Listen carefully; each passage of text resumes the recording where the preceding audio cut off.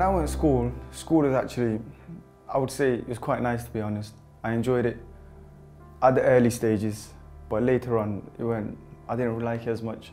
I think from a young age, I've always liked football. I enjoyed football. I've supported Liverpool since I first came to the country, really. Since then, and even now, till this day, I'm a big Liverpool supporter. From a young age, I was getting into fights and stuff like that, and I never really had anyone that I thought that I could rely on. So, especially from my school anyway, so I started associating with older people from my own culture as well. And around them, obviously, all of my family, they're absolutely beautiful people, every single one of them. It's like, because there's so many of us, it was hard to concentrate on just me, and I felt bored at times, and I felt like I needed something. So that's how I ended up hanging out with guys that were a lot older than me, and obviously they were into doing wrong things and stuff like that. I think the ultimate dream for me would have been playing for the club that I love, which is Liverpool, obviously.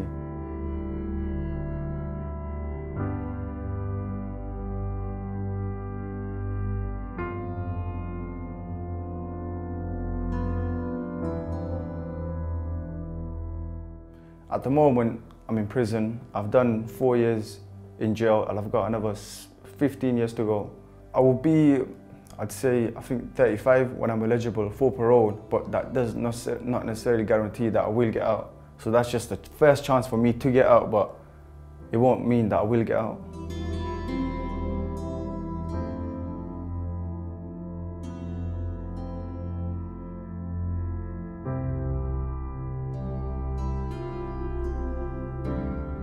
I went out with a knife, but not trying to attack people. I just went out there feeling that I need to protect myself. And obviously one thing leads to another, and you never ever think you're gonna kill someone, but obviously doing that could actually mean you end up killing someone. When you actually think about it, you don't need that knife. A lot of the times, I used to think I'm protecting myself, but what am I protecting myself from? That night, if I never took a life, it would have been a fist fight at most, and I would have got what? A bruised eye, or he would have got a bruised eye or a bruised face. There's nothing, obviously it's not nice having a fight, but it's better than ending up in jail with a life sentence or killing somebody.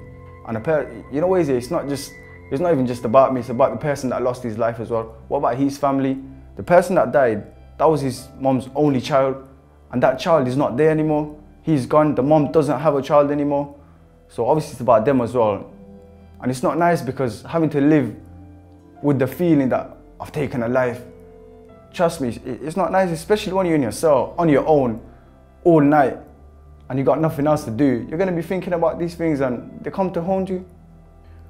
The knife is literally from the kitchen. I just picked it up from the kitchen drawer and took it out with me.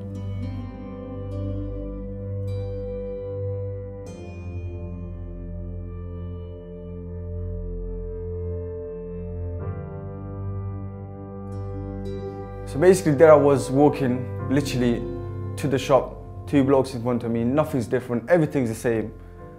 And then we see each other get into a fight. 30 seconds later, my whole life is different. Everything about my life is different. And everything was different, everything changed. That moment changed my whole life for the worse. Obviously after it happened, I was in a state of shock really. I didn't know what to do. I was thinking, what have I done? And I was a bit lost. I didn't want to turn to my family because I thought, what would they say? And at the same time, I didn't want to go to jail. So obviously, I was literally lost.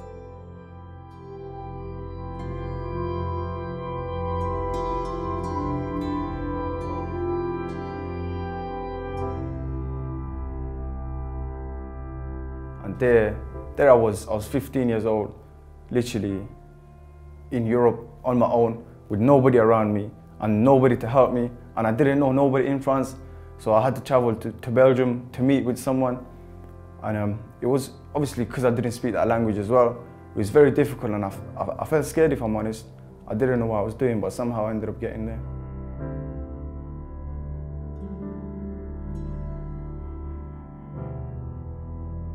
I was banged up basically for 23 hours a day. I was out for 1 hour a day, and sometimes when I get into trouble, I would have no TV, and I'd be banged up for 23 hours a day with no TV, just looking at the ceilings literally. There's nothing to do.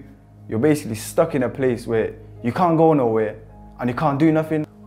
I've been in jail 4 years, and since I've been in jail, I've had a little sister, I've had a niece and a nephew, and it's so crazy because although it's been quite a while since they were born, I've only seen my baby sister probably 3 or 4 times, literally, and she probably doesn't know who I am.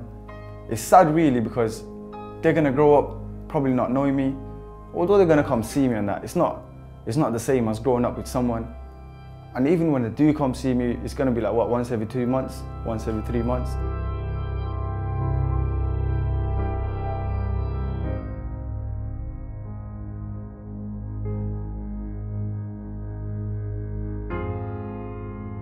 As a kid, I've always prioritized my friends over my family.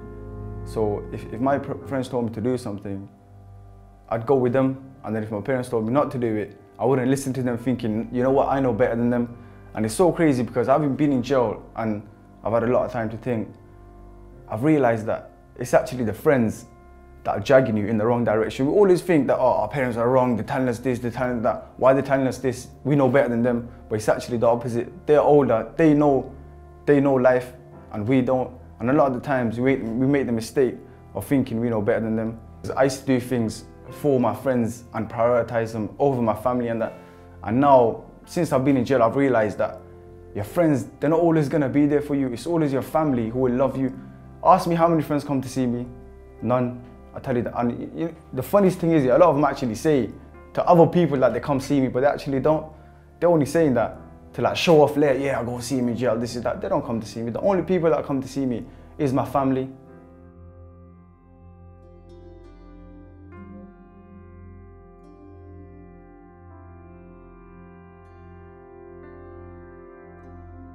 If I could actually go back, I'd be a different person. I'd be that nerd in the class that people like me used to bully. I'd actually be that person, because that person is probably somebody now. He's probably got a job. He's probably keeping his parents happy.